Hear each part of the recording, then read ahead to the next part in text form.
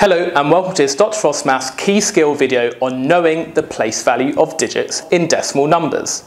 Now in the previous video we looked at the place value of whole numbers and we saw when we didn't have this dot on the end that the rightmost digit was the units digit, so this was worth 4 units. The next digit was the tens digit, so this is worth 3 tens. The next digit is the hundredths digit, so this is worth 7 hundredths, and this is the thousands digit, so this is worth 5 thousands. Now on the right of the units digit, we have something called the decimal point. And that basically allows us to divide a whole, because remember this represents 4 wholes, we can actually divide a whole into smaller parts, so we have parts of a whole. So this is known as a decimal point. And then after, this is when we've divided that whole into smaller parts. So this is known as the tenths digit.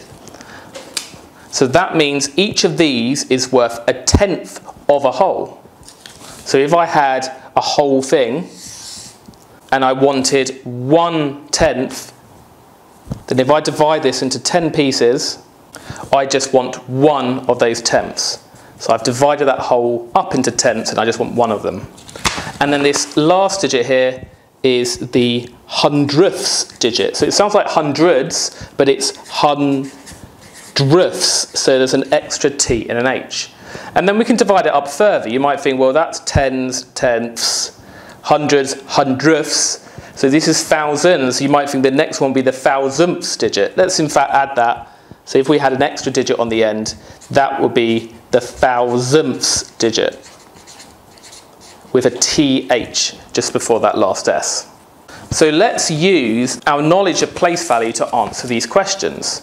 So we've got the first question, we got 343.1. What is the 4 worth? Now, this is a decimal point here. Now the digit just to the left of the decimal point, that's the units digit. And then we can see to the left of that, we've got the tens digit. So that's the tens digit. And that's the one we're interested in, this 4 here. So that's worth 4 tens. And the way we write the answer, we can either write it as 4 tens, or we can write 40. Because that's what 4 tens are. 4 times 10 is 40. Now what about the second one? This is where we have to go after the decimal point. 5.79. What is the 7 worth? So this digit here. Well, we can see from this example up here that just right of that decimal point, that's where we have the tenths digit.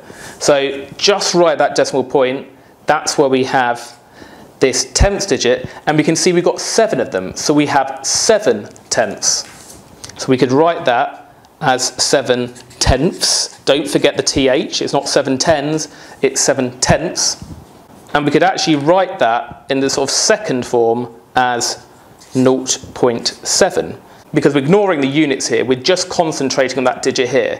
So we have 0 units, and then we've got 7 tenths. And the last one, 0.5837, what is the 8 worth? Well, again, let's look at the example. We've got the 5 here, the digit just right at that decimal point is the tenths digit. We go 1 along, the next digit is known as the hundredths digit. And how many of those hundredths we got? Well, we got 8 hundredths. So we could write that as 8 hundredths with the TH at the end. Or we could actually write it as 0.08. Notice that that 8 is in the same position. So decimal point, right one, it's in the same place. And basically we've put 0 for all the other digits because we're only focusing on that one digit. So we've got those 8 hundredths here, but we don't also want to include the tenths digit or the units digit here, so we just put 0 there.